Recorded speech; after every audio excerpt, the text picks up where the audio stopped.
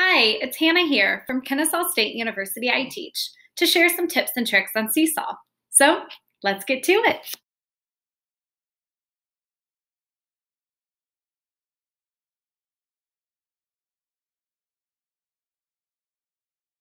Here are Seesaw tips and tricks for students' profile icons.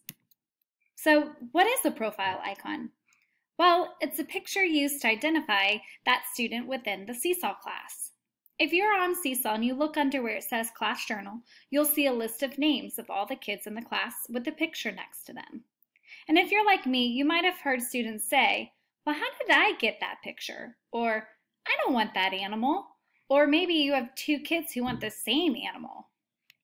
Well, let's personalize this experience a little bit for our students.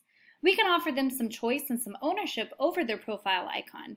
And I know that sounds really simple, but it's going to be a quick way to keep kids motivated and using that Seesaw classroom. It can also be used as a behavior management strategy. You can give students a chance to earn that ability to change their icon as a reward and something to work for during the day. So let's take a peek about how this might look in your class. Log on to your Seesaw classroom as a teacher and navigate to the upper right-hand corner where the wrench is. Open up your class settings and find the section where it says Students. Open Manage Students and look at your class list of names. Click on the student who'd like to change their icon and then look for the icon choice. From here, you can pick a new animal, or you could use the student's initials.